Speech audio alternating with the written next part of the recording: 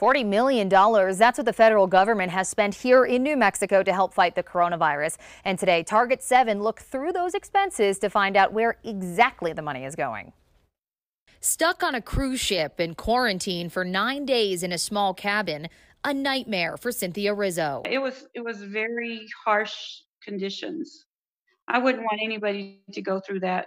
And once the ship docked, she had no idea how she was going to get home. We would have taken anything, a Greyhound bus at that point, but no state would let us drive through it. But the federal government did come through, paying for a private jet for them and several other New Mexicans stuck on the Grand Princess. It was amazing.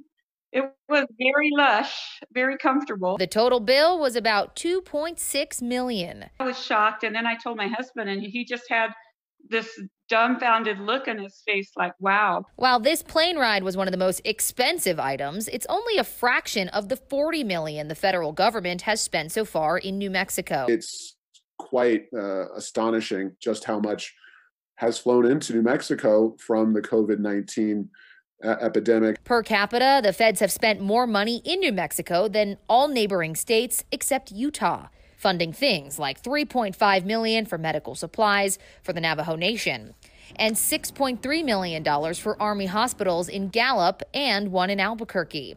It's not surprising we're the second highest per capita spending. All guessing of the Rio Grande Foundation says traditionally, New Mexico sees more in federal dollars because of its Native American population, military bases, and the national labs. New Mexico would be in very dire circumstances if we had to take care of all of this spending on our own with our own tax dollars.